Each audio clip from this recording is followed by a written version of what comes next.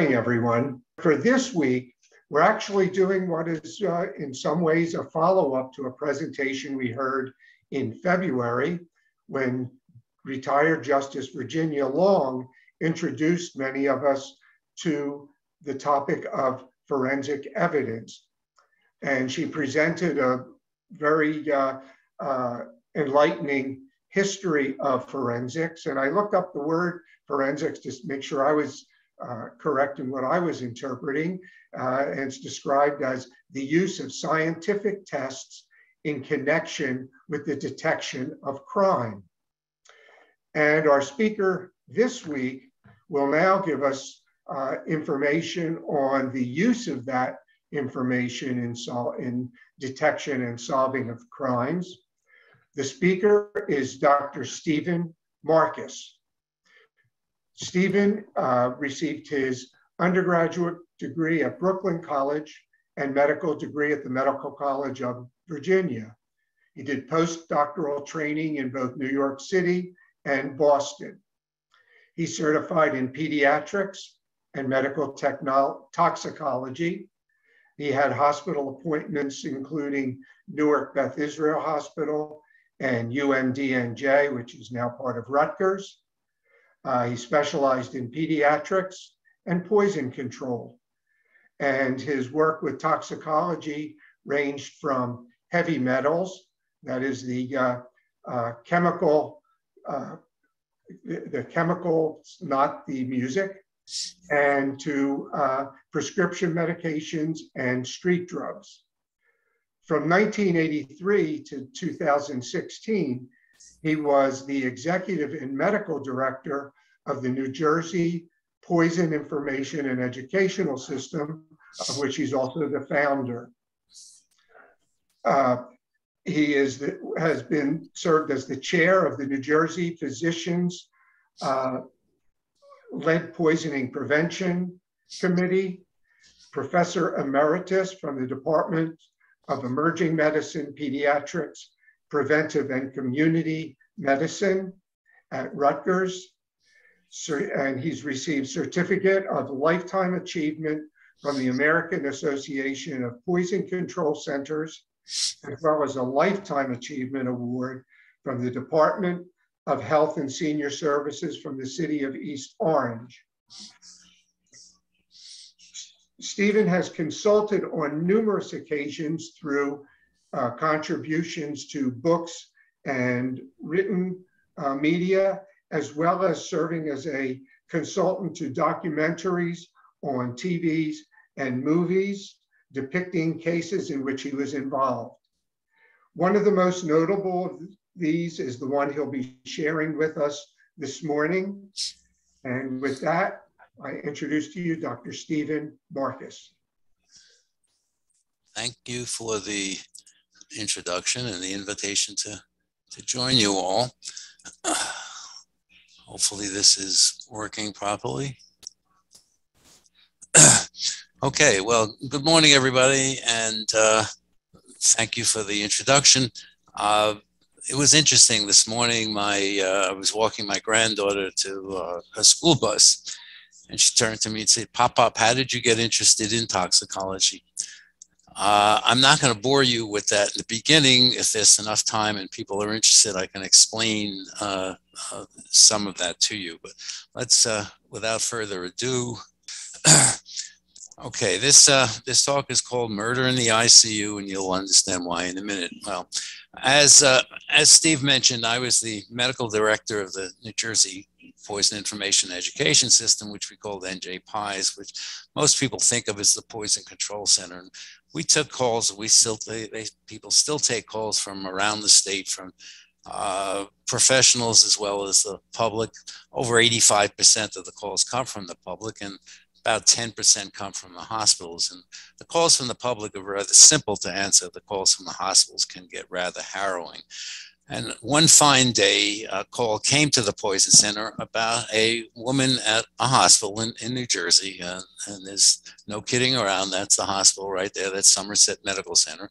This was a 40-year-old woman that had had a history of cancer in the past. And one of the chemotherapeutic agents that she received damaged her heart. And because of that, she was on a medication called digoxin. Digoxin is, I'll explain a little bit more about it to you in the future, but it's a medication to try to control both the rate and the force of contraction on her heart. On the second day in the hospital, her heart slowed down to dangerously low rate, and cardiology saw her and said, we're going to stop the digoxin. Well, they stopped the digoxin and her heart rate recovered and she did quite well. However, 3 days later, she developed again an irregular heartbeat. And they drew a digoxin level and it was 9.94. Now, I can be very glib and say to you, well, what do you think the normal digoxin level is? Well, obviously the normal level is 0.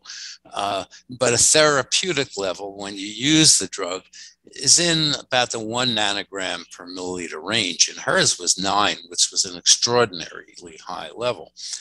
So high that it would be considered toxic. The following day, and she survived that. The following day, her level dropped to 4, and the next day to 2.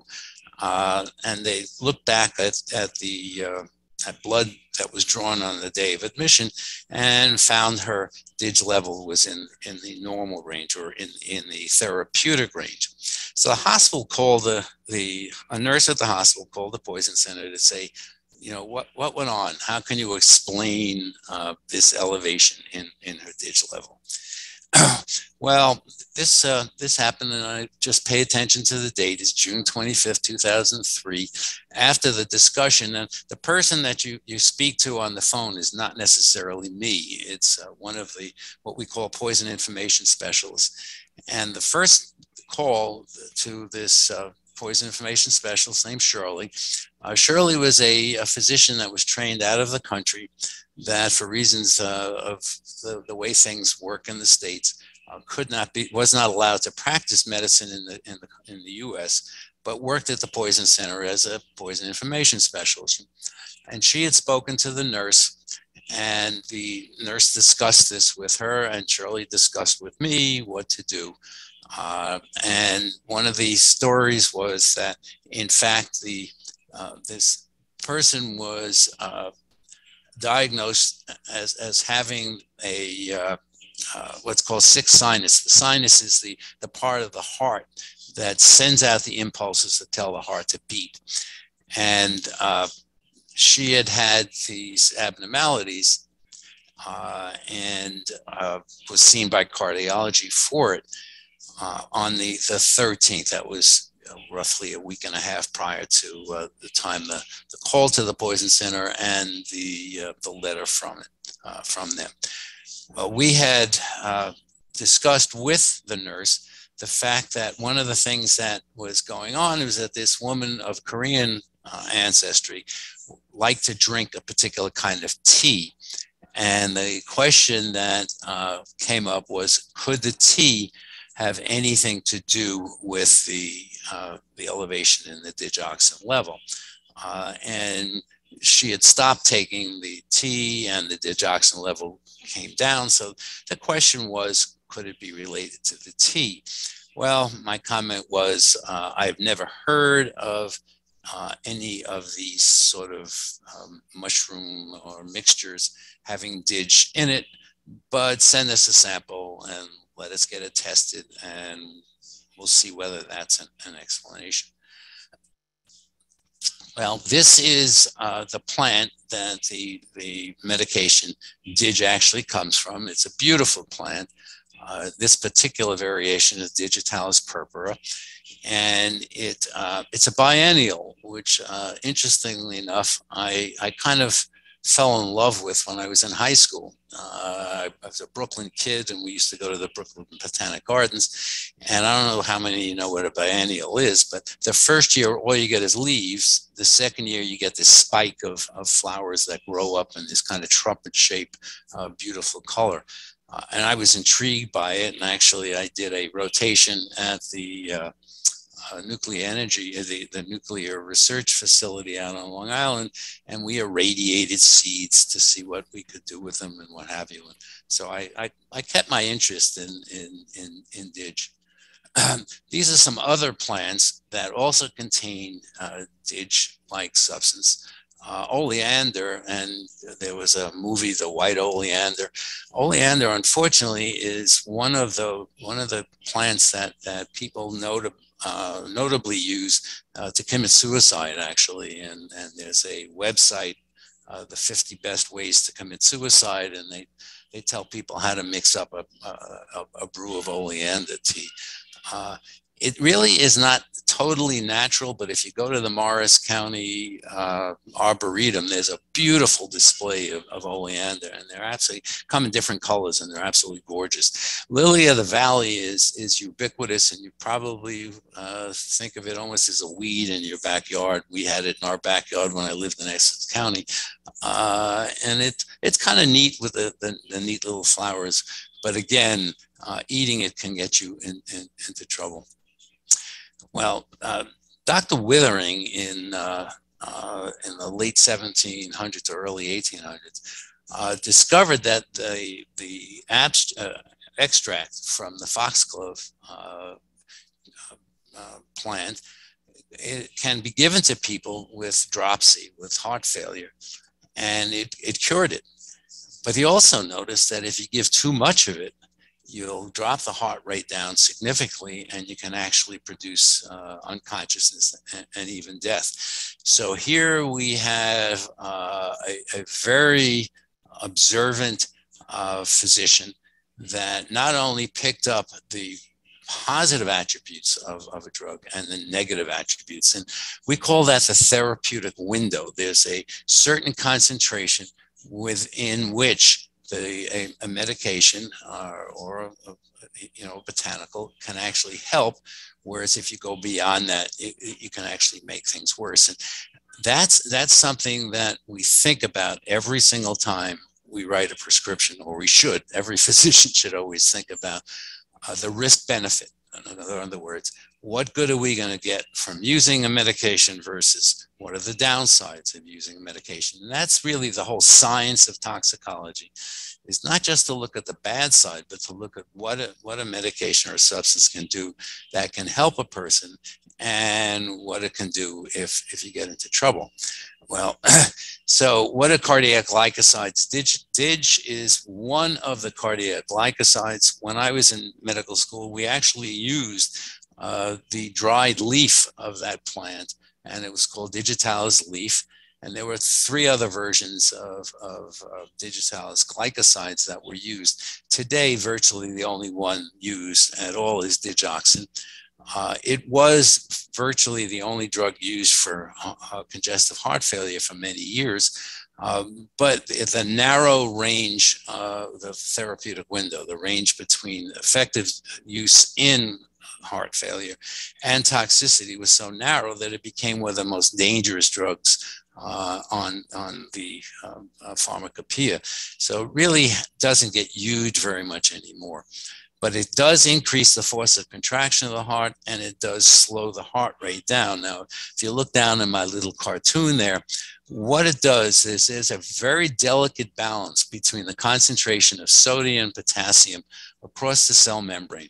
And there's a pump called the sodium potassium ATPase pump, which literally pumps sodium outside of the cell, which you can see over here, and at the same time pumps potassium inside the cell. It doesn't do it in equal proportions. There's a certain amount of excess sodium outside to potassium inside. And if you think about that sodium and potassium being electric potential, it leaves an actual potential difference across the cell membrane. And so when a nerve and the nerve fires, it interrupts that, it changes that potential across the cell membrane, and there's a rapid flow of sodium into the cell, a rapid flow of potassium outside of the cell, and that's what causes the actual heart to beat. It's a little bit more complicated, but let's leave it at that, because it's important to know the concept of the fact that potassium rapidly flows out of the cell when that impulse hits it. What DIG does is interrupts that sodium potassium ATPase pumps and has more potassium leaking outside and sodium going inside. And that makes the heart muscle actually contract more strongly and more slowly. Well, this, I don't know how many of you recognize this picture. When I was a sophomore and second year in medical school taking pharmacology, which was obviously my favorite course in medical school, we learned about the term scintillating scotomata. And to this day, I love that term. And what it means is that you have visual abnormalities when you're on DIG. You can have visual abnormalities, and the starry night, those yellow halos around the stars, are in fact visual scotomata. So we believe that Van Gogh knew about the use of DIG and knew of the side effect, and that's the visual scotomata, and how much DIG actually played in the role of the impressionist. We're not 100% sure. However, this is Van Gogh's physician, Dr. Gachet, and this is a famous painting that Van Gogh did of his doctor. And if it was in a pub in what, I don't remember the name of the town, but if you look at the sprig of flower that Dr. Gachet is holding, there is our foxglove. Now, foxglove was used for mental disorders.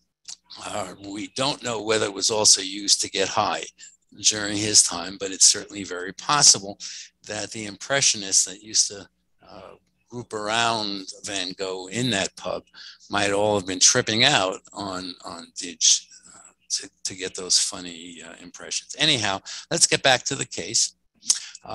2 weeks after that call, I was walking by Bruce Ruck, who was the managing director of the Poison Center. Bruce is a doctoral degree person in pharmacy. And he was on the phone because a pharmacy from that same hospital called the Poison Center asking to discuss a problem with a patient with digoxin. And I overheard Bruce talking about it. And, you know, maybe I shouldn't have been listening, but, you know, just walking by his desk and hearing him, I said, you know, who are you talking to? And he said, Somerset Hospital. I said, I already spoke to them about that, you know, a week and a half ago. And so I heard him say, did you already speak to my director? And the response was no. That was not me, and that was not the same patient. This is another patient that was started on digoxin on the 6th day of the hospitalization.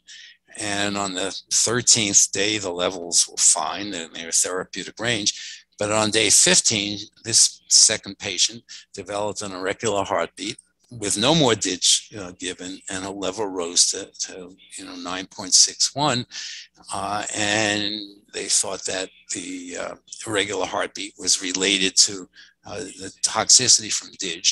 And she actually received, I think it was a she, received an antidote for DIG poisoning called Digibine. That's a brand name. I probably shouldn't have used it, but I apologize for that. But it's an antibody that's produced in sheep that actually you inject intravenously and captures the circulating DIG and makes it no longer effective. So now I'm standing there saying, there's something strange. Why would there be two patients with unsuspecting, with no reason to have DIG toxicity? So Bruce was still on the phone, and I said to him, ask the pharmacist if anything else has happened recently strange in the hospital, any other unexplained overdoses.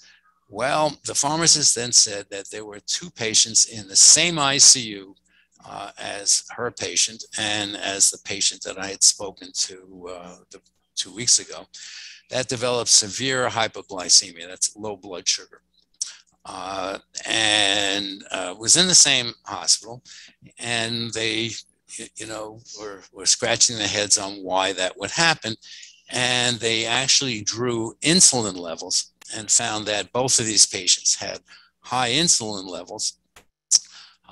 And we know when the body produces insulin, you can have a tumor of your pancreas. And when the body produces that insulin, you also produce another substance called C-peptide. And it's not that they're an equal quantity, but you should always see some elevation in C-peptide if you have naturally produced insulin.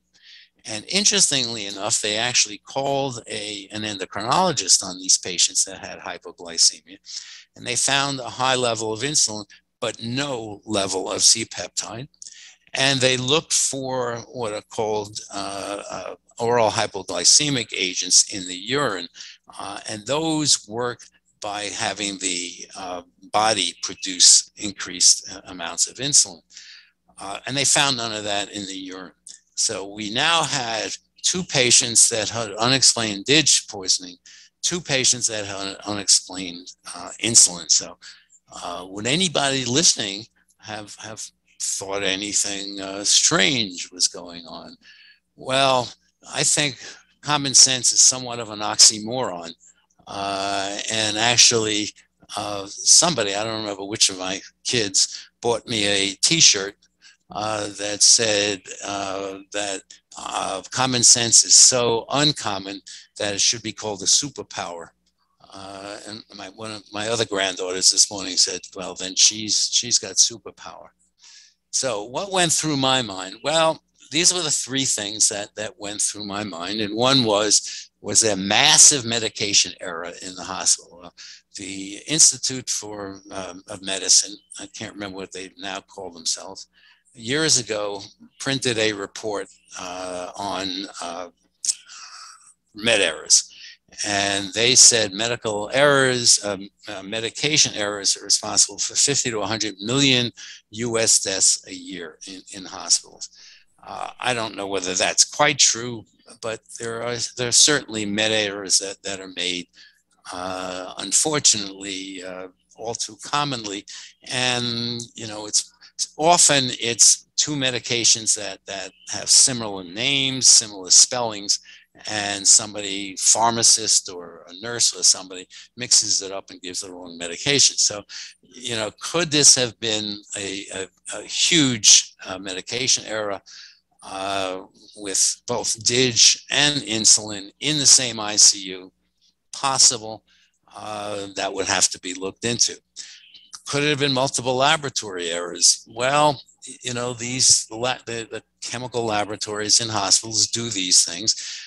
Most of them are things like the DIG levels are done by kits. Kits can be contaminated, and we know of any number of times where there have been recalls of it. So, yeah, I guess it would be possible, and that went through my mind. Could this be multiple lab errors? But what stuck in my gut was that over the years, there have been, unfortunately, a significant number of reports of nefarious administration, purposeful giving of medications. And sometimes it's done in an effort to make yourself into being a hero. You give a medication that you know is reversible, and then you run in when the patient gets sick and give an antidote or save a patient's life, and you become a hero. Or the cases where people literally are giving it to kill people. Patients. So those are the 3 things that went through my mind. The other thing that went through my mind is, what the heck do I do with this knowledge that I have in a hospital with 4 unexplained overdoses? So my first was, is this a reportable occurrence? And if it is, who do I report it to? And what should I tell them? If I just pick up the phone and tell them I think there's somebody trying to kill people in a hospital, are they going to take me seriously, or are they just going to say that this is some kook? And what my legal responsibility to either report it or to not report it? And these were kind of ethical dilemmas that I had to go through. And lastly, what is the possible fallout from reporting it versus non-reporting? The funding for the Poison Center is through mandatory contributions from hospitals. If I report this hospital, they're obviously not going to be happy with me and not going to want to support us financially. And if it gets out to the other hospitals in the state that I'm squealing on a hospital, could I be jeopardizing the future existence of the poison center? So these are all the things that kind of worried me. So what did I do? Well, I called the hospital and said, I want to have a conference call with the chief medical officer and the risk manager. We need to discuss these 4 cases. I said, well, I'm probably going to have to report this at least to the state health department, because there is some mandatory reporting of nosocomial outbreaks. And down below, nosocomial is defined as an outbreak of illness in a hospital, either acquired in the hospital or spread within the hospital. And that is a mandatory reporting incident. Well, I also was doubting myself, so I scheduled myself to present the case to a regional monthly meeting that we have among the toxicologists. We meet every month in New York City, and we present interesting cases. And I wanted to be sure that I wasn't missing something that somebody else might occur. I always doubt everything that I think about. Okay, so what happened? Well, this is a picture on over here of Dr. Kouros. He was the chief medical officer at the hospital, and he refused to admit that there was a problem. He said there was an obviously logical explanation for the occurrences, and he refused to listen to me. And I do have to admit that there were some times during the discussions where I refused to let him push me around. And so I may have raised my voice a few times. So he said he was not going to report it, that he didn't care what pressure I put on him. And actually, when I said, well, I have to report it, and he said, if you want to report it, go ahead. Well, again, in high school, in my junior year, I took my English course was on theater. And one of the things we read was the play, An Enemy of the People by Henrik Ibsen.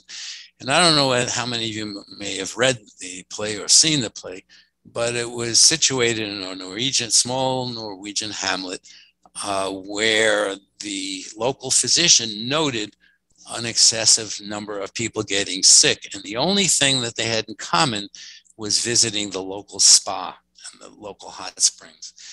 And he hypothesized that something about those hot springs were making people sick.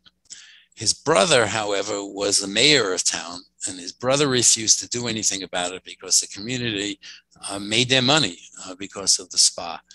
Now, move forward a 100-some-odd years, and the first movie, Jaws, came out. And if you remember Jaws, it was the same sort of a situation. Somebody thought that there were killer sharks attacking people and killing people. But the mayor of the town says, oh, no, we can't make a big deal out of it because the waterfront is too important for our living. This in the Enemy of the People, this was the comment from the mayor to his brother. And what the mayor said is, you can't just think of the people getting sick. You got to think of the wider implications. And that's actually what Dr. Kouros said. He said he was not going to report it because he didn't want to risk people distrusting the hospital and all of the people that might get sick because they distrusted going to the hospital. Forget about the fact that if there was somebody trying to kill people in that hospital, then people going into the hospital were at risk for being killed because he was worried about the wider implications. So again, having the hospital refusing to cooperate, what did I do? Well, I called the Emergency Medical Services for the state of New Jersey. They were our granting organizations. They're the ones that control funding. And as I said, I was worried that the hospitals would renege and we'd be in trouble. And it also turned out that the Assistant Commissioner of Health, who was in charge of EMS, was the state epidemiologist. So I called and tried to get through to him. Had a little trouble at first you know, how do you leave a message? I think somebody's killing people at some hospital. What do we do now? But when I finally spoke to him, he said, Marcus, you read too many detective novels. You know, just this is nothing. Uh, well, uh, and he told me it was not a nosocomial outbreak, despite my showing you the definition. And so he refused to do an epidemiological study of the outbreak, but said that I should contact the licensing side of the department and have them do a licensing evaluation. So that's what I did. Again, this is the definition of nosocomial, and you can either agree or disagree with him or I. I still insist that that was a nosocomial outbreak. It was an infection, there's no question. And if you look at most reporting requirements in any state, not just New Jersey, they always deal with infectious diseases. They rarely deal with chemical problems or poisonings such as this. In some states, calls to the poison center are reportable. We did not go that way because we knew that there was no way that we were going to be able to enforce it. But I thought pretty strongly that this is something that needed to be reported. So this is the email that I sent to the woman in charge of the licensing portion of the state health department. Also note the date, July 10th. And I couched it as best I could, that I, felt that somebody needed to go in and see what was going on. And again, that was on July 10th. I also made sure that I requested, both in writing and verbally, that if they could not come up with an obvious explanation, either the massive medication error or lab error, then I felt the Department of Health had to reach out to the Attorney General's office, because it seemed to me that something was going on that was of a criminal nature. Now you say, okay, Marcus, why didn't you go right to the Attorney General's office? My answer is because I had no idea who to report to. I don't know how many of you have much experience with law enforcement, but we have a gamut of police departments. We have the local police that take care of local codes and speeding in towns and what have you. We have county. We also have county police. We have a county sheriff. We have the state police. And it's kind of a loose association. And to be honest, nobody ever taught me in medical school or residency who to report what to. In child abuse, we report to the Division of Youth and Family Services, which has now changed its name. I think it's now, I can't remember what it's called anymore. But anyhow, so that is easy. We know who to report that to. But I've subsequently learned that if it's a capital case, in other words, if there actually is a death, then that gets reported to the county medical examiner, not even the county prosecutor. But that if a death occurs, that has to be reported to the medical examiner. If there's an attempted murder, you might be able to get away with reporting that to the county prosecutor's office, and they have their own detectives or police force that can, if they choose, investigate that. But otherwise, if there's no death, then you report it to the local police department, which generally speaking are not well equipped to handle those kinds of situations. So to be quite honest, at the time, I had no idea who to report it to, and that's why I turned to the Department of Health for their advice. And obviously that was not of much help. What the heck? Oh, sorry about that. It worked out backwards. Well, after the discussion that I had with Dr. Coors and the risk manager, they wrote off this letter to the Department of Health, to the state epidemiologist, the person that told me I read too many medical detective stories, complaining about my behavior, that I was jumping to conclusions and I was taking an adversarial position, and I was confrontational. Well, yeah, I guess I probably was. They were not listening. They were refusing to investigate, and I didn't know how else to react. They actually sent a similar letter to the State Board of Medical Examiners, which sort of threatened my medical license. You know, my position was take the offensive, and I wrote to the state medical examiner. Interestingly enough, they never responded to me, and I explained the situation, and obviously nothing came of that. It's interesting that later, after the story broke, in an article in the New York Times, Dr. Kors, who was the director, was a chief medical officer, was quoted as saying abnormal digital echoes, they occur all the time, and it didn't stick out like a sore thumb. You know, thank God that is not the case. You know, abnormal dig levels, an indication that nurses take and give the incorrect medications, are not everyday occurrences. They shouldn't be everyday occurrence, and this is just total nonsense.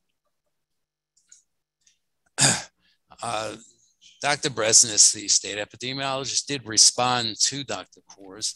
Again, look at the timing. He calls the mid to end of June when we first got the calls, into July, and now we're into August. Still nothing really substantive happening except letters going back and forth, and me calling the health department saying, where are we going? What are we doing? It was interesting, though, that he did say that it was appropriate that they should report as a possible incident under the state regulations. But all of those state regulations, again, relate to not to somebody potentially hurting somebody, but to, you know, because of possible lab errors or medication errors. So what happened? Well, the health department informed me over and over again that if they find no logical explanation, they would call the Attorney General's department office. On October 3rd, we got a very strange telephone call to the Poison Center requesting that we send them an explanation of all my experiences with the hospital, with the state, besides the people that requested. This was Dr. Bresnis's office that was asking for this. And they wanted a copy of our hospital, our Poison Center record. And obviously, all of the calls to the Poison Center are recorded. And that we go over them to make sure no mistakes were made. And they were also, for medical liability reasons, we want to have a record of what we said. We had no problem. They would have to send a request, and it had to be like a subpoena so we could release that medical information, but obviously had no problems releasing it.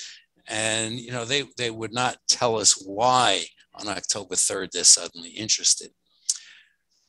Well, there we are sitting in our offices, wondering what's going on, constantly calling and saying, hey, what's happening at Somerset? Somerset is refusing to answer our telephone calls. We're trying to find out whether there are any more events going on. Is there anything we can do to help? And getting nothing in response. On October 27th, detectives from the Somerset County Prosecutor's Office called. The poison specialist that heard them knew the story. Everybody in our office knew the story, and referred the callers, the detectives, to Bruce, who spoke to them. And the detective said to Bruce, what can you tell us about DIG? And basically they had no idea that we had been involved. We still to this day have no idea how they became involved, but somehow they became involved. And since they knew nothing about DIG, they didn't know who to call, so they called the Poison Center, obviously. So, you know, talk about serendipity, but they called us. And Bruce said, do you mean the cases at Somerset Medical Center? And the detective said, what do you know? And Bruce then said, we have a whole dossier on the cases and all the background information. And he said, my boss has this big, thick binder with all of the correspondence. And the detectives then said, can we meet? And so Bruce got a hold of me and I said, yeah, I guess. I mean, that's what we have been waiting for all these months. But we better check with UMDNJ Legal because we're not independent of the university. It was about 11:30 in the morning. And our offices were on the 5th floor of the Bergen building at the UMDNJ in Newark. Legal was on the 11th floor. So I left my office and went up to the 11th floor, and everybody was at lunch, except for one attorney that was still in her office. And I barged in and I said, I have a problem. I need help, and told her the story. And she said, of course, you have no choice, but you have to meet with them and you have to make everything available, but get a subpoena does something or other. I don't remember the Latin term for the type of subpoena. Well, we got back to the detectives and said, sure, get us this subpoena and come on down.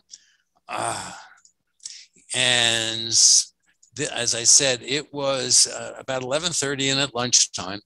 And we told them we need the subpoena ducus tecum. And within an hour, they were at our door with the subpoena ducus tecum. And I am alleged to say, I don't remember it, but I kind of believe it. I said to the detectives, what took you so long? And it was half kidding and half serious, because there's no way you can make it from the Somerville, where their office is, into Newark in under an hour. And to have gotten the subpoena written and get to us, they must have come with sirens blaring and red lights flashing. But I was really talking about why was it now October when we first started reporting this in July. And then we had a discussion with them about our involvement. They told us that they had been trying to get records from Somerset Medical Center and had been unable to. And they wanted copies of all of our records, and we gave them it was like a 4-inch binder that I had with double-sided copies of all of our communications and everything we've done. And I said, there's a copier over there. Please feel free. Don't take the binder, but feel free to make any copies that you wanted. And they then asked me if I would review cases for them, if they could get some documentations from the hospital. And I said, sure. Came up with a case definition. Oh, and I told them, I do not want you to just give me cases that you are suspicious of somebody trying to try to poison patients in the hospital, but give me cases that you're reasonably sure that there wasn't a nefarious involvement, so that I can be really an independent looker, searcher. I consider myself a scientist. I want to look at it blinded, and I will tell you which I think are serious and which are not. So I set for myself a case definition. If I thought digoxin was involved, I was looking to see if there was a digoxin level. I wanted to look at an electrocardiogram, if there were any electrocardiograms, because there are certain types of abnormalities that you see on the electrocardiogram. And by the way, if you notice, I call it ECG, not EKG. A lot of people call it EKG, but that's Dr. Einthoven, who was the first person to establish the electrocardiogram, spelled it, with a K in German. In the US, and this is one of my pet peeves, we shouldn't be saying EKG, we should be saying ECG. But anyhow, so I'm looking for that, and I'm looking to see if there's DIG levels. And remember, I told you of this imbalance between sodium and potassium. Okay. Now, patients that are chronically on DIG tend to actually have low potassiums, because they literally are leaking some potassium into the serum, and then you pee that out. Or they are on diuretics as well, so they tend to have low potassium. So chronic DIG overdoses or chronic DIG toxicity, you tend to have low potassium, but acute DIG toxicity, you tend to have elevated potassium. So those were, in my case definition, that was whether or not DIG was given, was looking for that high potassium. Since we were worried about insulin, we're looking at cases with unexplained hypoglycemia. And when DIG goes up, when insulin goes up, and I should have put it on the slide, potassiums tend to go down because insulin drives potassium into the cell. So again, I'm looking for the low glucose, low potassium. And then I'm looking for other unexplained deaths with peculiar things. And one of them was really very interesting. My poor wife suffered from it because there was one case that they had me review that I was convinced that there was attempted murder or actual murder. And I just couldn't figure out what was going on. It was a patient that was had people, visitors in the room, and the person was fine talking. All of a sudden, bolted upright in bed, like every muscle in his body contracted, and then collapsed and died, stopped breathing and died. And I couldn't figure out what was going on until one night in the middle of the night, I said, I got it. Woke up my wife, got scared her out of her mind, and went to the computer and wrote up the case. There's a thing called a neuromuscular blocker that's used during surgery. If that causes the muscles to contract and then don't relax. And so basically what happens is it paralyzes the muscle. If you gave a bolus, you gave an enormous amount of it at once, you might in fact have every muscle in your body contract. And that's what I thought happened. And later on, the perpetrator did admit to using that neuromuscular blocker as well. Well, we were doing all of this stuff in the background, trying to keep our own sanity, try to help the prosecutors, detectives, to try to get as much evidence to try to figure out which cases were involved so they could try to pin down who the perpetrator might be. And on December 12th, the news hit. Remember, the call to the Poison Center and the report to the health department was in July. So we're talking about, was that 5 months with us trying to work in the background to try to bring the story to the front. And it took 5 months. This is the Associated Press writer, and now we're in December 11th. And this is when they announced it at Somerset Medical Center that a male nurse that they said had been fired. And honestly, the story was that he had not yet been fired. And actually, he knew that he felt that he was going to be fired, and he already had lined up another job to go to. But anyhow, that's how the news broke. And it said the joint investigation involves a state medical examiner's office, Poison Control Center, and the Somerville Police Department. Well, obviously not quite correct. It was, the state medical examiner's office was not involved in it. The Poison Center was only involved in reporting it and reviewing of some of the charts. And it wasn't the Somerville Police Department, it was the Somerset County Prosecutor's Office. But what the heck. Following day, the prosecutor's office said that they were reviewing the work history, and the medical center said, well, they were now at this point circling the wagons and trying to blame everything on previous hospitals that a nurse had worked at that failed to report it. And the Somerset Medical Center said that they had conducted an inquiry and they're reviewing it independently, etc. And this was the first time that the name of the nurse was released. The work history then became clear. He had worked at other hospitals and there was serious misconduct, but Somerset Medical Center blamed all the other hospitals for not warning subsequent hospitals, and that it wasn't their fault that all of this had happened. It was the fault at the other hospitals. And they try to claim that it wasn't until they and Somerset identified him as a suspect that the background became clear. This was an email that I got from the woman in charge of the licensing investigation on December 17th, saying that she's been meaning to reach out to me, but that things had gone a bit bonkers at the health department, and kind of thanked me for being the one that continued to push them in the right direction. The first time in my life I've ever been considered a pearl. This Dr. Bresnitz, again, the epidemiologist that said I read too many detective novels, called the office and spoke to Bruce. He didn't speak to me, but he told Bruce that he was really very upset at the way Somerset had handled the case. And again, asked for our documentation of everything, including my original phone call to him. This is a New York Times. I'm not going to bore you with it, but again, this is now on December 21st. By the way, the county prosecutor's office asked us not to make any statements to the press.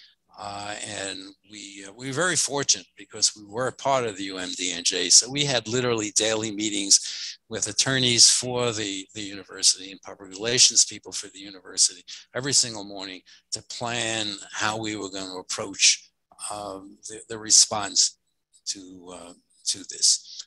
So what was the ramifications? Well, as you can imagine, once it broke, the media literally were parked at the front door of the building asking for interviews. And there's one thing you never want is to have something appear refused to comment, but I had no choice. As I said, the prosecutor's office said, do not talk.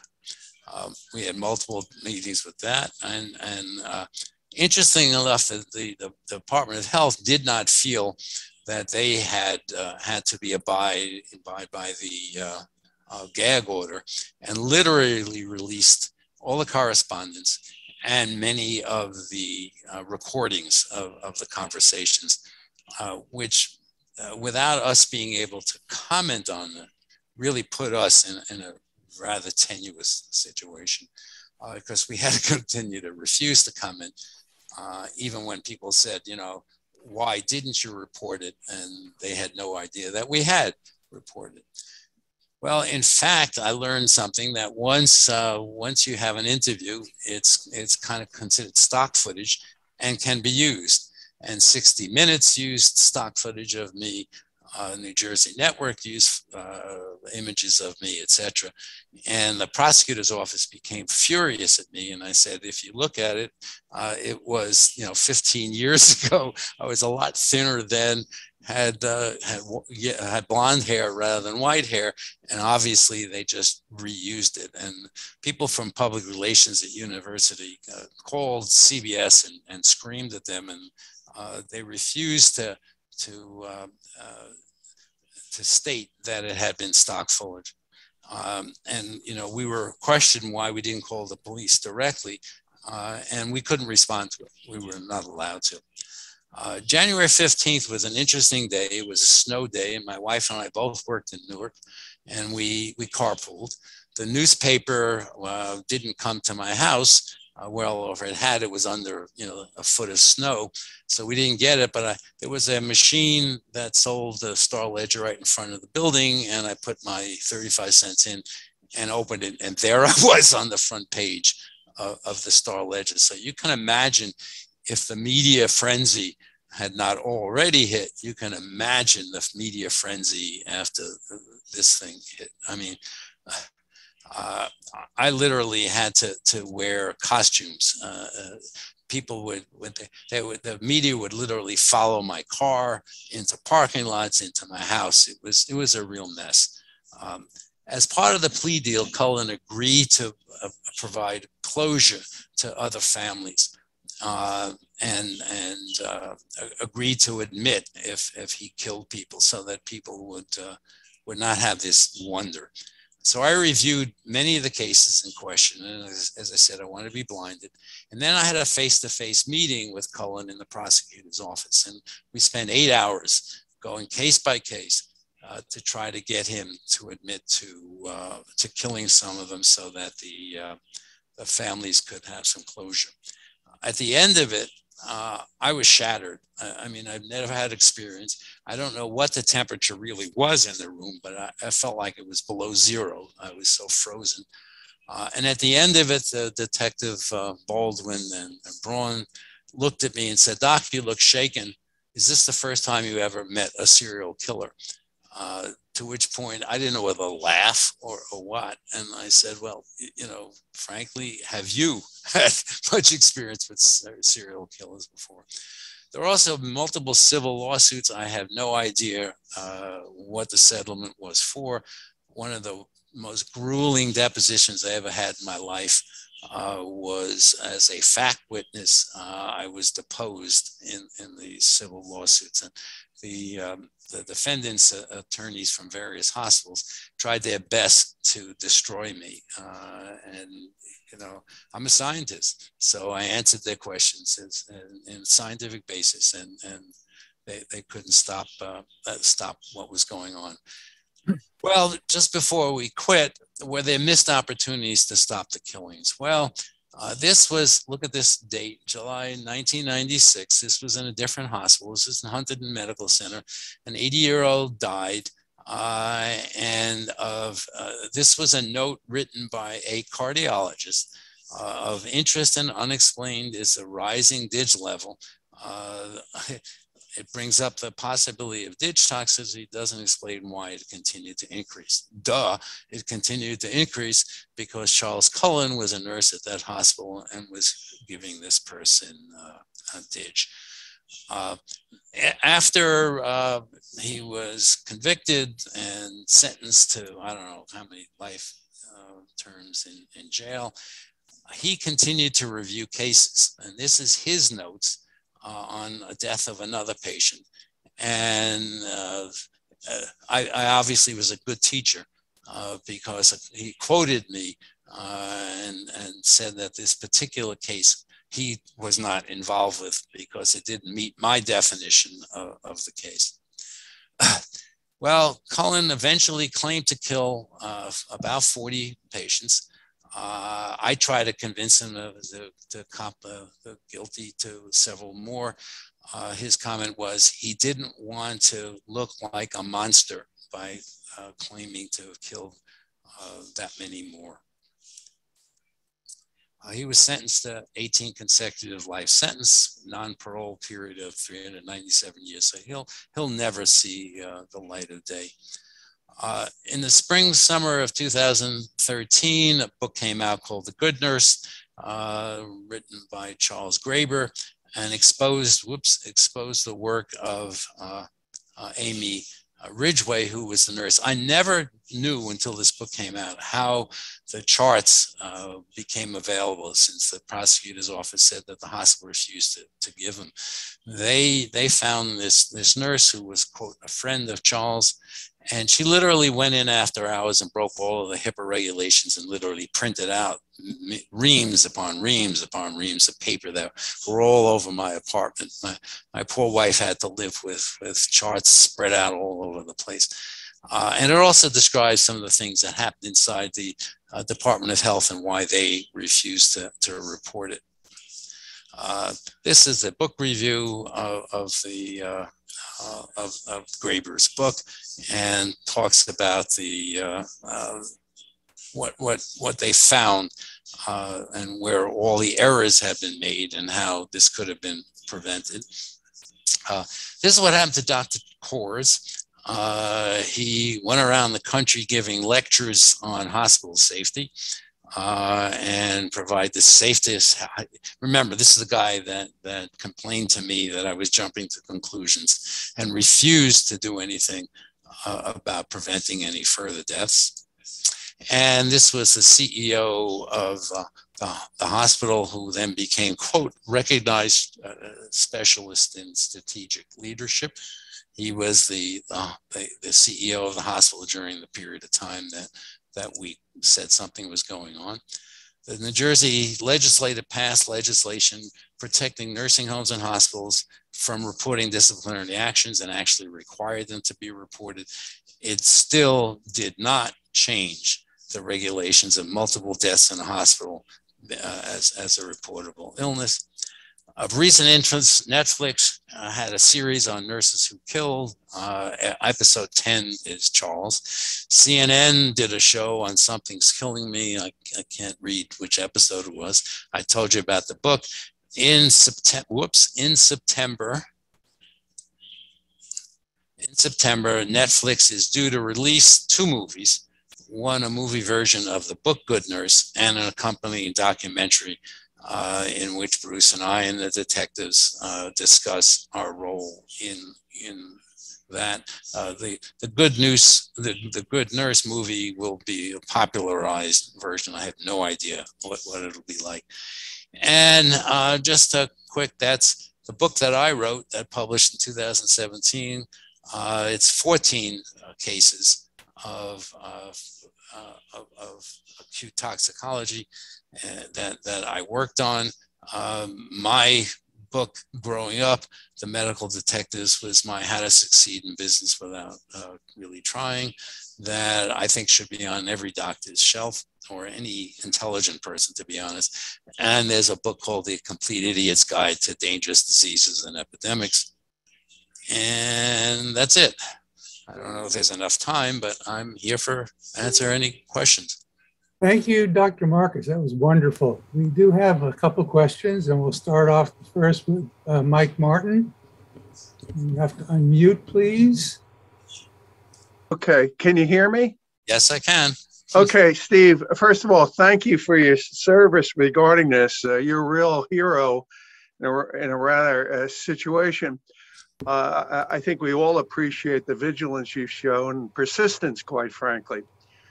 One thing I was a little shocked by was essentially how long it took to investigate this. Now, I'm going to share a little parallel experience that I had.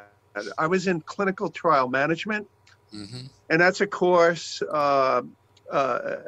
experimenting with unapproved therapeutics for the audience case, where you're constantly monitoring toxicology and death among patients.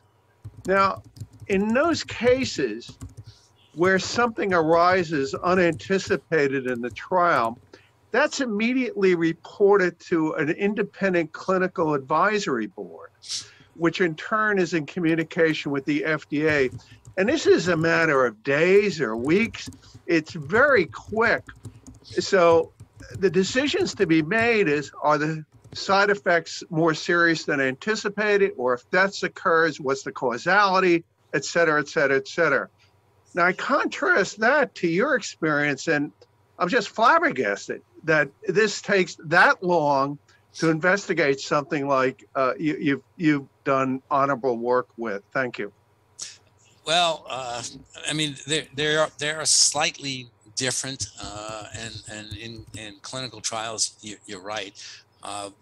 But having done a lot of clinical trials myself, trying to get a hold of the review board is not always so easy. And I wish that every single side effect could be resolved, could be looked into that quickly. Our experience, first of all, is that the investigator has to recognize that there is some event that has occurred, and then report it. Without all of that, the whole process doesn't get involved.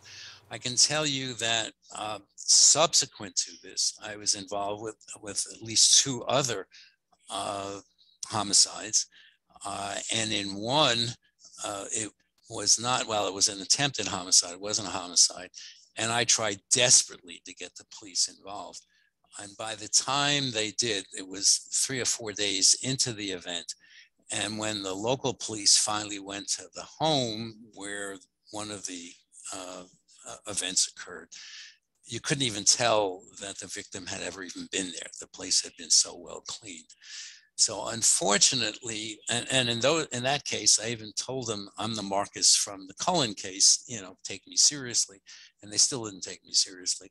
The last case, and it's also one in my book, when I spoke to the hospital and I said, I will discuss everything you want, but you have to promise me that as soon as you get off the phone with me, your next telephone call will be the county prosecutor's office. And they did listen, and they did arrest the perpetrator I think the following day or the day after.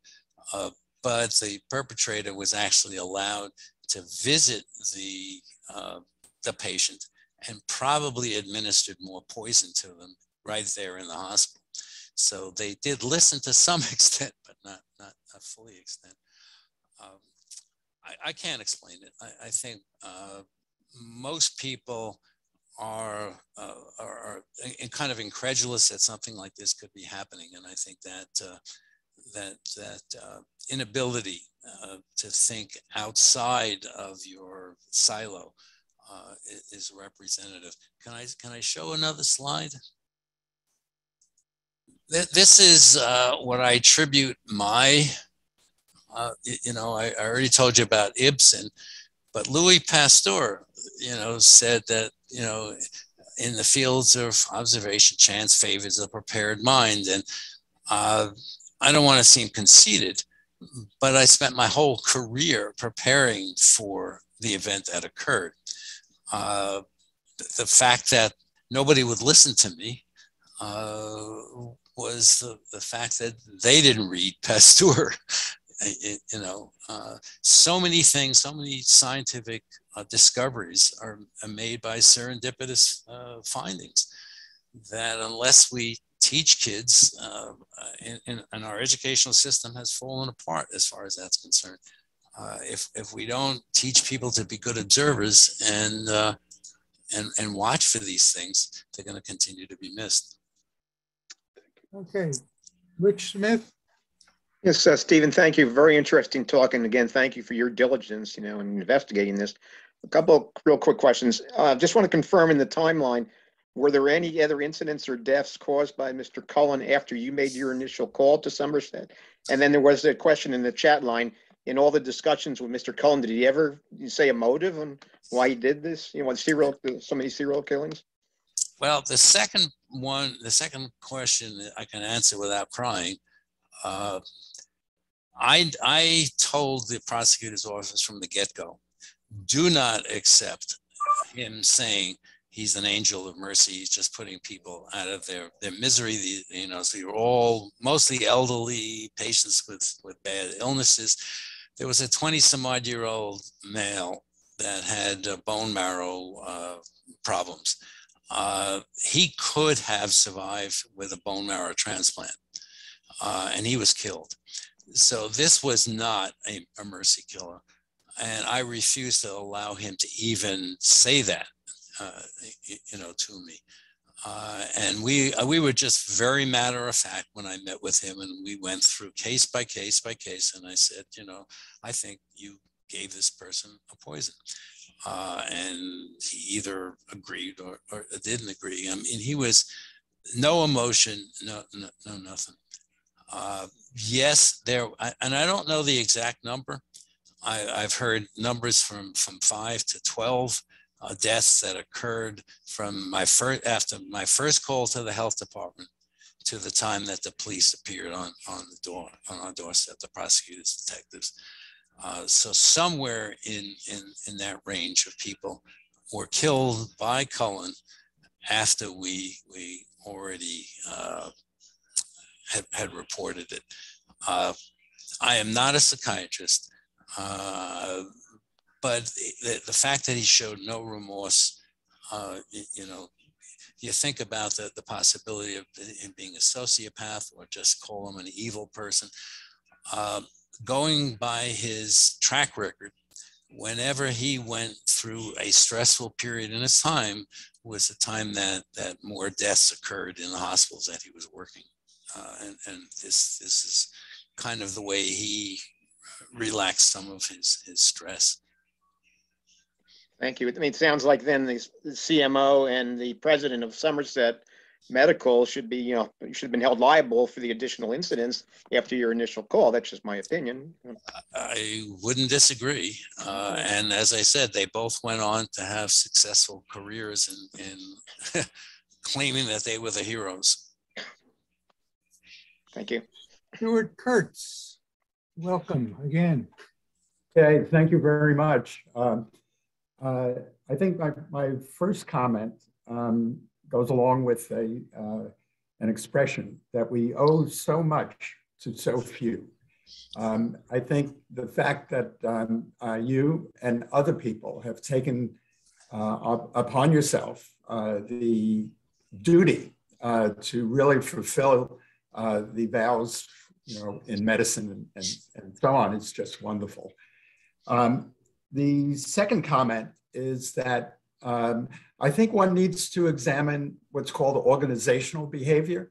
And one of the most prominent aspects of organizational behavior is that you have to protect your organization at all costs.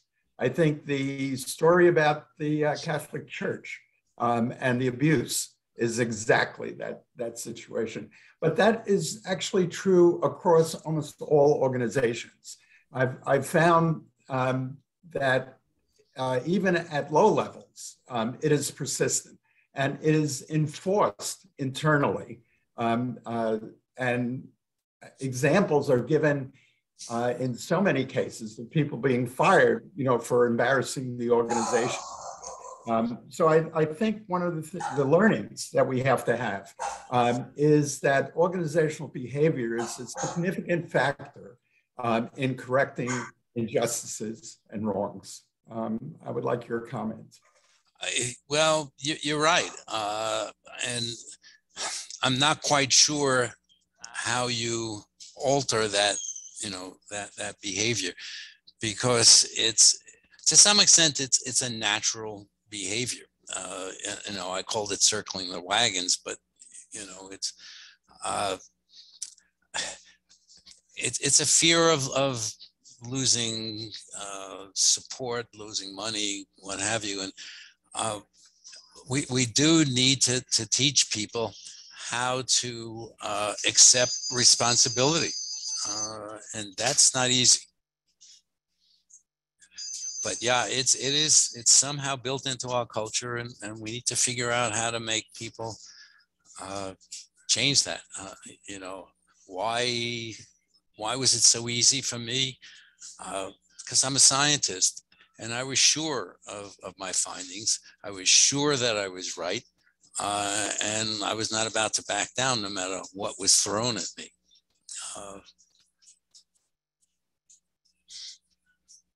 Okay, and we're running a little bit late, so please keep your questions short. Al Aho, next. Well, thank you for a very interesting talk. Related to organizational behavior, I've been involved, and I've talked to people who've been involved, where they have to give press releases in very embarrassing situations. I heard a story of a person who just became a university president. Members of the football team had dalliances and unfortunate episodes with some townsgirls, and he had to meet with the local press in the town. He was coached on how to conduct his press release. This is related to organizational behavior. You have to protect some people, but you'd also want to say the truth as best as you can. Are medical doctors trained in how to deal with the press? No, in a word, no. I received some training later on in the 1990s on risk dissemination and stuff. The EPA had a week-long course that I took that was super. I was a speech minor in college and worked in educational television. And I guess I had the gift of gab. My dad was a salesman, so I guess I had inherited some of that. So I had no fear about talking to the press. And I learned very early to have clear in my mind what I wanted to say to the press, and I was going to stay on target. Thank you. Nolan? Okay, very quickly, I was the guy who put in the chat what could be the motive for all these murders, and I guess you pretty much answered my question. No angel of mercy, which was the only sympathetic explanation. And it sounded like you said when something stressful or bad happened in his life, he tended to kill somebody. I was just going to throw out the idea, was it simply crimes of opportunity, that he just killed people in situations when it would have been an easy kill? Is there any relationship between these victims at all? No, and as a matter of fact, one of the really scary things, he would go into the clean utility where they stored IV bags, you know, with fluids, and literally just randomly take out a bag and put poison into it.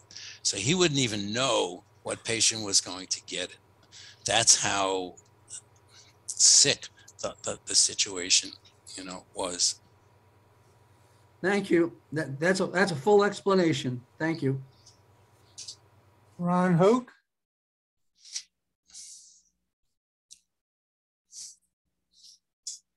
Can you hear me now? Yes. Yes. Very good. Thank you very much. This was a very enlightening story about things that are going on that are being covered up. And even when it was an obvious situation, a repeated situation, it was still difficult to get the truth out. So what does this infer about attempts or accidents, rather, where things like this happened not repeatedly by the same person? And how many of those are being missed or uncovered, covered up rather, and that we never know about? It's a scary thought, and I have a Google search that automatically searches and sends me information about any poison murders, and every day there's something that I get. Is it still happening? Yes. Are there probably cases like this happening in hospitals around the world? Yes. There was two recent cases in Germany, one in Texas, one in Canada.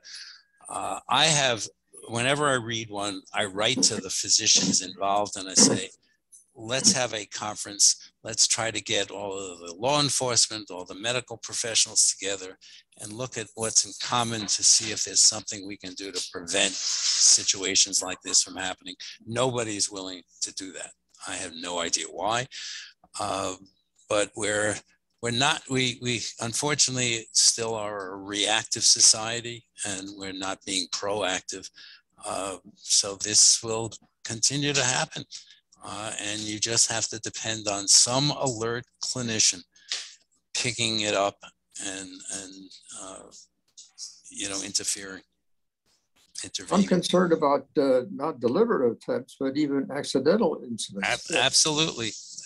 Absolutely. There is a thing called the Joint Commission for Hospital Accreditation that also requires a hospital for an event like this to be investigated. I called them in my various calls to try to get somebody involved. And they told me that it is a mandatory thing, but they have 6 months to institute an investigation. And my comment was 6 months. I mean, how many more deaths that will occur in the 6 months before they are required to start an investigation? And they just blew me away. That's Alan Chenoweth, you have the last question. That was a fascinating story, and I congratulate you on your achievement in the end. It just strikes me as extraordinary that this chap was fired from so many different hospitals, and it says something about the hiring practices of Somerset Hospital, at least. But Is there any clue from his history of firings that what was he fired for in all these other hospitals and so on? Well, as I showed you in the 1990s, there was a suspicion that was something going on at Huntington Medical Center. Nobody did anything about it. He left that hospital, went to another hospital. He worked at the burn center at St. Barnabas. Mysteriously, all of the records from the time he worked there disappeared. So we have no idea whether there was anything. My wife worked in banking and worked closely associated with human resources. And she will tell me that human resources will never send out a report saying there was suspicions of something bad, okay? Because they were always afraid that the individual would sue them because they couldn't get another job. So what happens is that we learned through Cullen, whenever we would hire a nurse, we would call the previous place that they worked for and said, is that person eligible to be rehired? And if they said no, we knew that something bad had gone on. But most, and I don't care whether it's a hospital, a bank, or any other firm, is loath to really give a bad evaluation because they're afraid to be sued. And until that changes, there will be the same potential problem going ahead.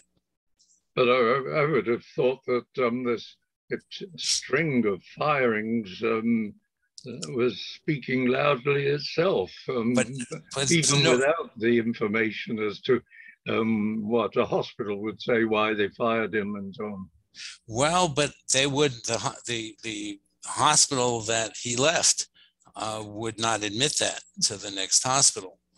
And often the hospital, rather than firing somebody, would pressure them and say, if you don't quit, then I'm going to fire you. And so they would give an individual the opportunity to quit. Yeah. So it's a society.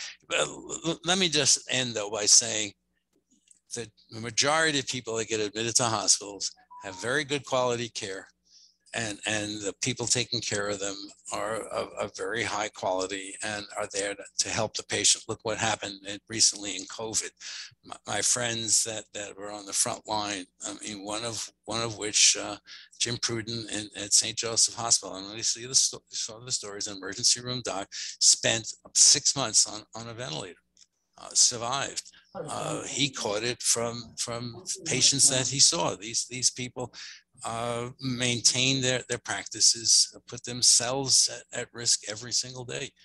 So you shouldn't have to be afraid. It's always best if you have somebody on the inside looking out for you and streamlining your care.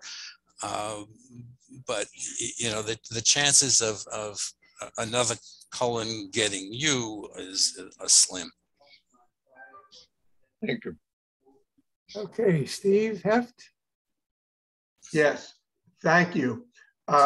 Stephen, thanks so much. You've really brought to the fore some just fascinating, horrifying, but hopeful information that there are people out there who are willing to go to bat for patients, for ethics, for right. And we have to believe that will continue. And thank you very much for your time, for your presentation today. There are two ways that the Old Guard provides, shows its appreciation. One is through a certificate.